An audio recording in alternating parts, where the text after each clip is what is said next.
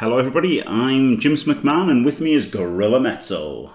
Hello, hello. We are back again. We've got more leaks than no one else on the internet has. You can only find them right here. James McMahon, let's walk through the basic skills of Blood Bowl 2020. We'll see some new skills, some changes to some old ones, and some that stayed exactly the same.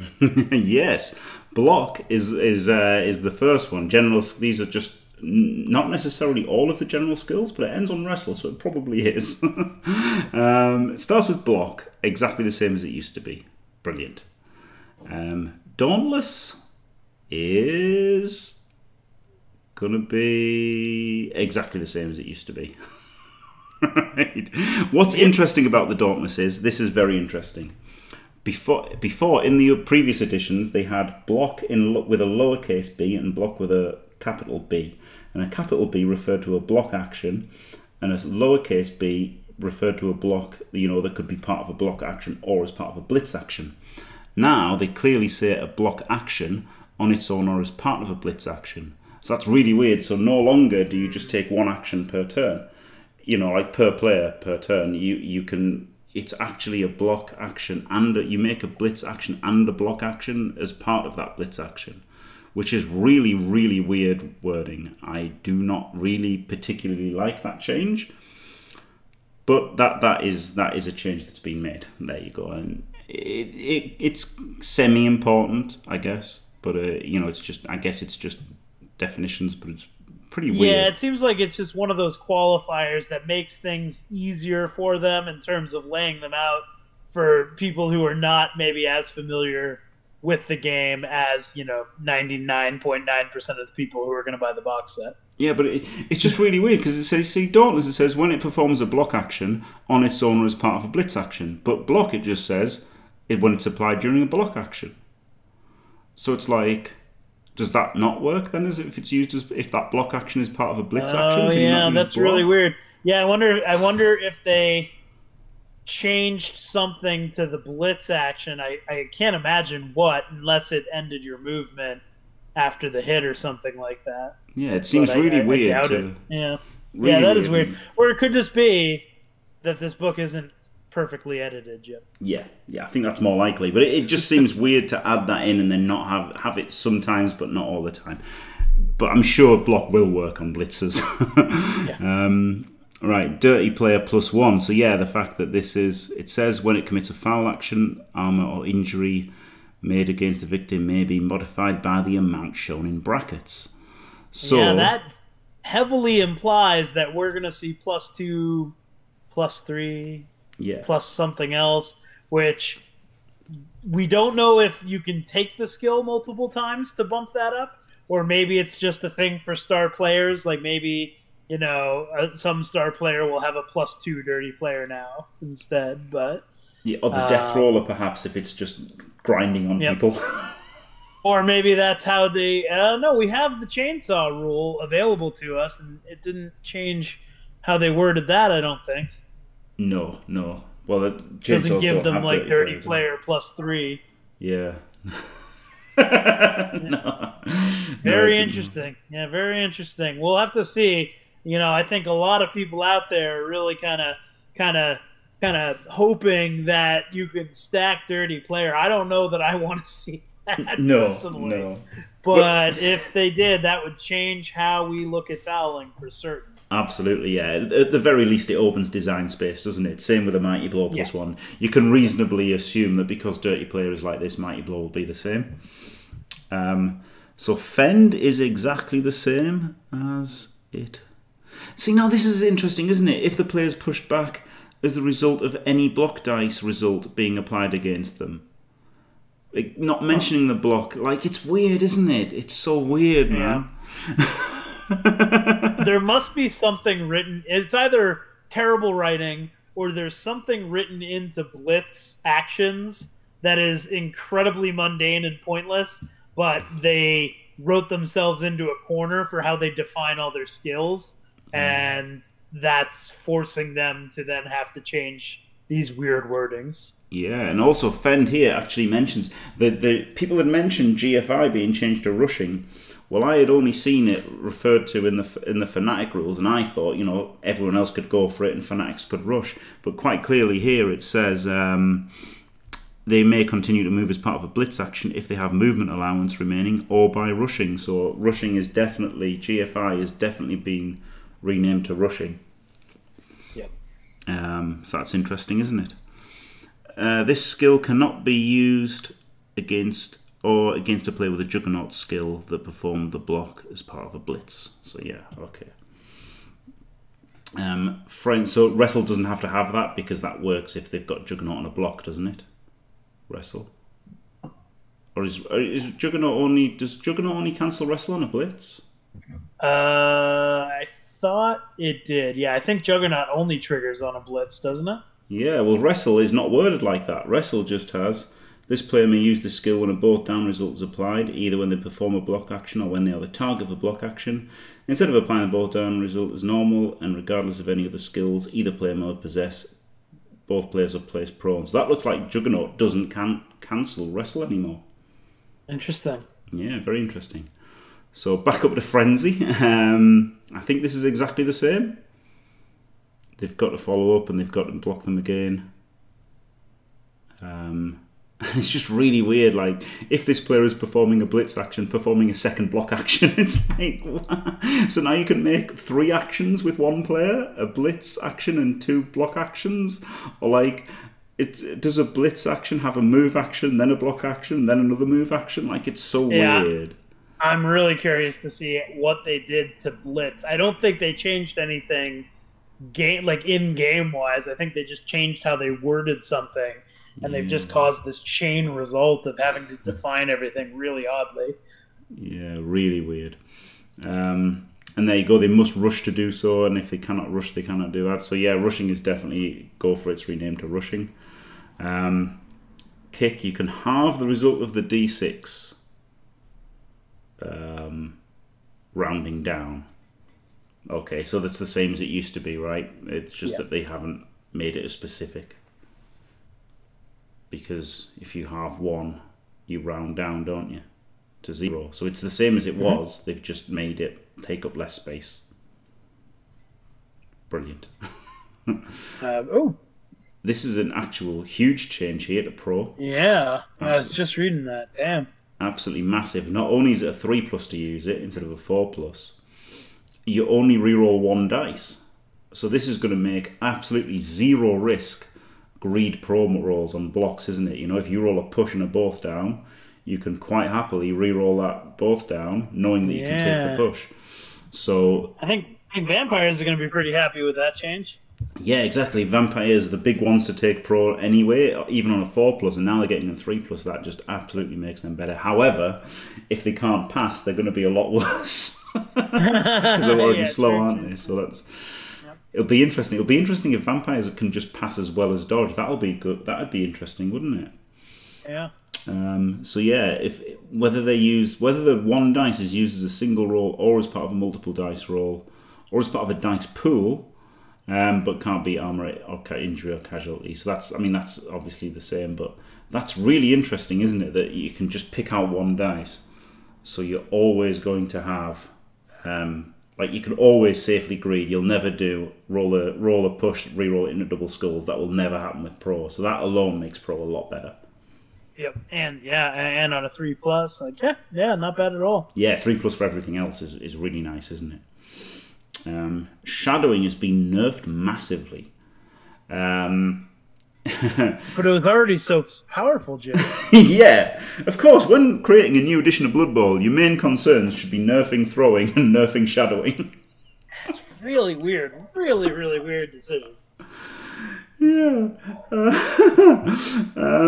So yeah, now it's you roll a d6, add your movement, take away their movement, and you need a 6. Like, it's just so weird. It's so weird because a tree can shadow a gutter runner as well as a gutter runner can shadow a gutter runner.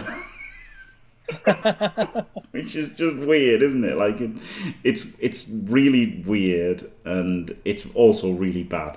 So yeah, shadowing, awful now.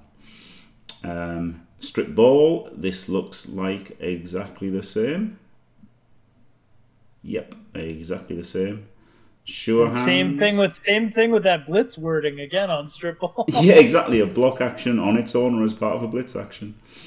And then tackle, marked by one of the players with this skill, cannot use dodge, exactly the same. When it's targeted by a block action performed by a player with this skill, the player cannot use the dodge skill if a stumble is applied against them. So tackle is exactly the same. And wrestle looks like it's not countered by Juggernaut anymore. So there you go. There's that page. Next up, we've got mutations. Jim, Big Hand is up first. Yeah, and so that was we can see here, this is page number 79, so that was every general skill. I mean, obviously you would think so, ending in wrestle, but it definitely was. This is every mutation skill. Big Hand is exactly the same as it used to be. Claws has been nerfed in that you cannot combine it with Mighty Blow to break armor, or anything in fact. Any modifiers, you need an 8+, so it's like Armor 7, right, in the old rules. Again, it does say the result of a block action, but it doesn't say whether performed as part of a blitz action, but maybe it doesn't need to, who knows. It sure looks like when you blitz, you perform a block action as well, so it looks like you can use it on blitzers. I imagine you definitely can use block and wrestle and claws on blitzers as well as blocks. So, Jim, can I ask a question? Am I reading claws wrong, or does claws make halflings better if you hit them? No, because roll of because you're still breaking them on. You're using both, right? If you roll a 7 against halflings, you're hitting the 7+, aren't you? So you don't need that part of claws. If you see what I mean. But technically, it seems the way I read it. I mean, again, I agree that that's what the rule is. But just the way it's written, the way I read it is, it just ignores everything and it makes it an 8+. No, I would not. I disagree. I think. I mean, I know that that's not the rule. I'm just like the way it's written. It just sounds dumb to me. Yeah, that's fair enough. But I think it doesn't need to be written like undumb. Okay, fair. An 8+ unless it's better. Yeah. Right. Extra arms is exactly the same. Disturbing presence is... This has got a star. Oh, yeah. And just like Frenzy had on the previous page, disturbing presence and foul appearance have stars, which will almost certainly mean they are not optional, right? Because Frenzies has never been optional. Disturbing presence is not optional.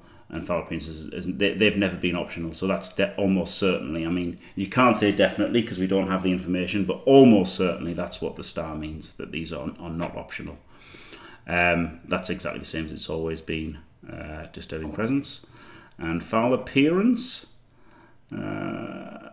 block or as part of a blitz or as a special action, so it still works on stabs. I mean, it didn't really need to be, but it's good that they've done that, I guess. But they could have done it as part of stab and chainsaw, right? But they've done it as part of foul appearance, and yeah, on a roll of 1 they can't, so that's not changed. Horns, you do that. This is applied +1 when you blitz before counting assists or dauntless or anything, so exactly the same as it was in Blood Bowl 2016. So most skills unchanged, only claws nerfed. Ironhard skin, claws cannot be used against this player. It's going to be interesting if anybody starts with that, like maybe orcs or something, but black orcs don't have it and dwarves don't have it. We can see from the what we've seen so far. So maybe like bull centaurs could have it. Maybe lizardmen could have it if they want to really make them overpowered. But it looks like nobody's going to start with it. You're probably only going to see it on mutation access teams, though. Yeah, it doesn't look like anyone's going to start with it, which means no one's going to take it because it's rubbish. Right, monstrous mouth. That's kind of interesting. Like, you wouldn't want to spend a double on it.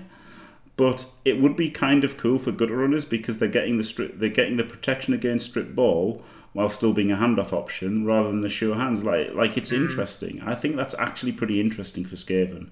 But the fact that it would cost a double and sure hands wouldn't means that it will never ever be taken. Yeah. Yep. Tail now works on leaps and also you can see it says dodge, jump, or leap. So that's very interesting, isn't it? That implies that you can jump. It's also applied in very long legs as well, actually. So now any player, it looks like, can jump over prone players. So that's interesting. There's an additional -1, but it does not stack anymore. It doesn't matter if you mark with 10 by like 6 of those players, it'll still just be a -1. So they've nerfed it a bit by not stacking with other tails, but the fact that it works on leaps is nice, and this new jumping thing. So let's look at very long legs. This player may reduce any negative modifier applied to the agility test when they attempt to jump over a prone or stunned player, or to leap over an empty square or a square occupied by a standing player if this player has the leap skill, by 1 to a minimum of -1. Additionally, this player may apply a 2+ modifier to any attempts to interfere with a pass they make. And finally, they ignore this rubbish skill that nobody will take. Sorry, Cloudburster. So yeah, very long legs. That shows that clearly that every person will be able to jump over a prone or stunned player now. Oh, that sounds like a trap to me, though, Jim. It does, but it does mean that, you know, like, your path to the end zone will not be blocked by people, you know, stunned that you can't get over. So, like, that's going to be interesting, you know. A lot of the time you want to, you know, you'd have to block for a removal, right, to clear your way. Whereas now, at least you could jump over that with any player. But I wonder what that role is going to be. Arguably, it should be easier than a leap. And I assume a leap is still just going to be an edge roll. Yeah. Weird, isn't it? So is it effectively? It's just almost always got to be a 2+. But then what? You know, what's the point? Maybe it's going to be harder than a leap, because. But then, maybe. How could it be? If it's harder than a leap, would you ever try it? Unless you, I mean, if you had to, yeah. Yeah, and then maybe you could get, like, say, a +2 if you've got the leap skill, so that leap players can then jump over players no problem. Who knows what it's going to be, but definitely everybody will be able to jump over prone or stunned players. 2 heads is exactly the same as it was, which is pretty great. Tentacles is subtly different. You roll a d6, adding the strength. Well, this player uses it, and that player rolls the dice. The player with tentacles rolls the dice, which is crucial because it is, on the face of it, worse than it used to be. You roll a d6, adding the strength of this player and subtracting the strength of the opponent, and you need 6 or more to hold them. So it is slightly worse, but the fact that they cannot re-roll it because you're rolling the dice, not them, they cannot re-roll your dice. The fact that the tentacles player is rolling the dice means that it is actually, when it's crucial, it's going to hold more than it used to. But if they commit a re-roll, then it's like, if they don't want to commit a re-roll, then it's going to hold less. But if they're willing to commit a re-roll, it's going to hold more. So that's pretty interesting for tentacles. I think a side grade for tentacles. Yep. Right now. All right, and now here we go. The passing skills, following the long trend of why is passing getting this much attention. All sorts of stuff going on in this section, Jim. Oh yeah, I'm so hyped. Look how brilliant this is. Accurate is now half as good. Great. I'll never take it. Cannoneer is now half as good as accurate. I'll never take it. Was Cannoneer ever a skill? Oh, is it Hail Mary? No. They've split accurate in 2. Oh, that's right. Yeah. Awful. Thank you for explaining that for me and the audience. That's what I was confused for. I was trying to get clarity for them, not me. Yes, exactly. There you go. So that they've split accurate in half. They've also split safe throw in half. They've got Cloudburster. They've actually split into quarters. Only on a long pass or a long bomb, you can choose to make the opposing coach re-roll their attempted interception. Brilliant. Or interference. And then safe pass, if they fumble a pass, the ball is not dropped and it doesn't scatter and it's not a turnover. So they've split safe throw into 1.5. Yeah, the only thing I'll say is we don't really know exactly what the interference rule is, correct? Yes, correct, yeah. So if that is, again, this all is under the umbrella of should you really be passing right now anyway? But depending on how effective interference is as a it's not a skill, it's just an action that anyone seemingly can take. We'll have to find out. Maybe some value gets added into having Cloudburster, but certainly not more than having both that and Safe Pass under one skill. Exactly, yeah, it's awful. I mean, some people might start with it, but nobody should ever take it, in my opinion. Dump Off is exactly the same as it currently is. So yeah, that's it. All right, now let's talk about the Fumble Rooski. Yeah, do we have to? Yes, we do, Jim. Yes, we do. Okay, why don't you give us a summary of it? Okay, yeah. So when this player performs a move or blitz action, whilst in possession of the ball, they may choose to drop the ball. The ball may be placed in any square the player vacates during their movement and does not bounce. No turnover is caused. Okay. On its, just right up front, it doesn't seem great to be putting the ball on the ground. But give me one use case that you could see this skill being useful. I'll give you two. Right. In one case, the Halfling Hefty can take it as a skill, and then he can pick up the ball, run forward with a move action, and then drop it. So you could put both Hefties could have it, I guess. Put them in the corners, so that if you get a really deep kick, they can get it, run forward, drop it, and then somebody else can get it and hand it off to a halfling for the pass, for like the throw teammate. So that's sometime you could use it. However, you would of course take leader first and on the ball first. But after those two skills, maybe you could take it. Also, if you had like, say for example, you had a gutter runner that had two players marking him, and you had a thrower, rather than passing it to him, and maybe they've got an on-the-ball player who's agility 5, right? Rather than passing it and getting intercepted, or him just failing the catch, you could run up next to him, drop it, and then he could dodge out, pick it up, and run away.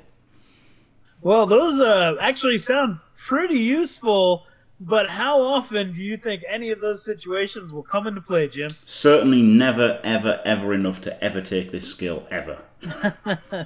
Yeah, that's about where I am. I actually do kind of like the idea of the skill, but it's just never going to get used. I would like it if you could do it without the skill. But I hate the idea of dedicating a skill to it. Yep. Yep. Hail Mary pass. This looks exactly the same as it used to be. Okay, yeah, that looks exactly the same. Oh no, wait.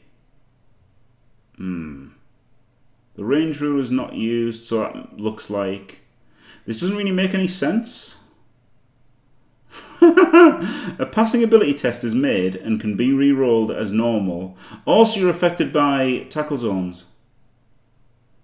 You're affected by tackle zones on Hail Mary pass now. So like you'll get the minuses from tackle zones, so you'll be more likely to fumble or throw it wildly inaccurately. So that's interesting, isn't it? It seems like not a great change. No, they've made it worse. Brilliant, gotta keep that passing down. Yep. A skill that you would only ever take for a meme now is a bad meme.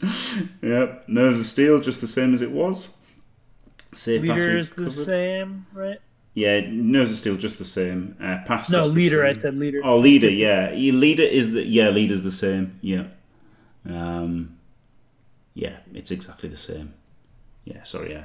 So these are the two interesting ones, though. We've got two interesting ones left. First of all, running pass is terrible. If this player performs a quick pass action, the activation does not have to end once the pass is resolved. If you wish, and if this player has not used their full movement allowing, they may continue to move after resolving the pass. Why didn't they hand off then? Right? Yeah, well... Why? And if it was already a quick pass, if it wasn't a quick pass, well, no, it can only be done after a quick pass. So it's just nonsensical. I mean, the only thing I could think of is like it just helps you make the pass and then set up the screen. Yeah. But like if you're passing to a guy, you probably want that screen up and running before you make the pass roll. Yeah. It's like awful. Yep. Yeah. So there you go. But someday, somewhere, somehow, somebody's going to win a game by fumble-rooskieing over to someone else who makes a running pass. I don't think they will.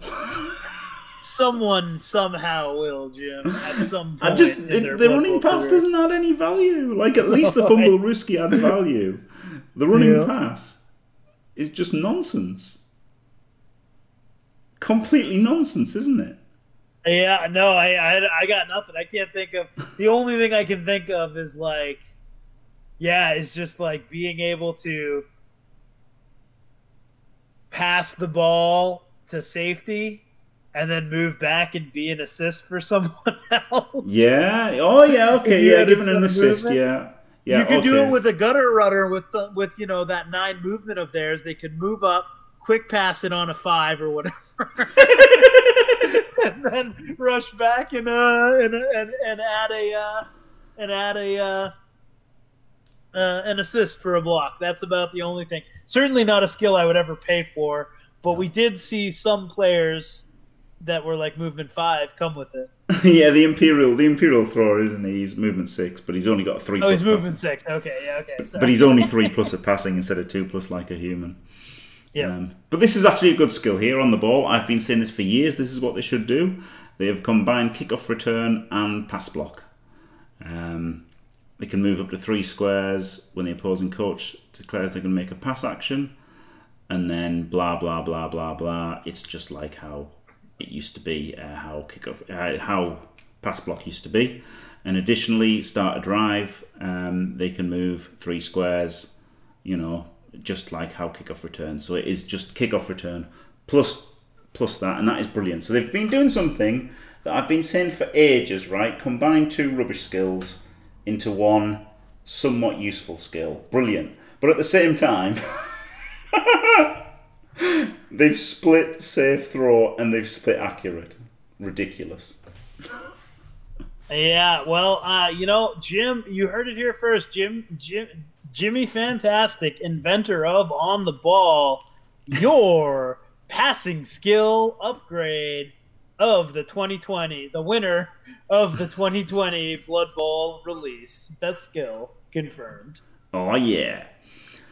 All right, and now we come to our final 2 skills that we have access to. Ball and Chain and Bombardier, 2 favorites of the stunty world. Jim, any changes here? Yes, first of all, they are traits now. They are no longer extraordinary skills. They've now become traits. You can tell from what page number they're on. Ball and Chain you cannot choose to not use because it's got this star here. And this is pretty much unchanged. I'm pretty certain this is unchanged apart from the rush instead of GFI wording and probably minor wording, but it looks pretty much exactly the same as it used to be. Bombardier, however, is got a lot better actually, a lot better. Before, if a bomb was caught, they would have to throw it immediately.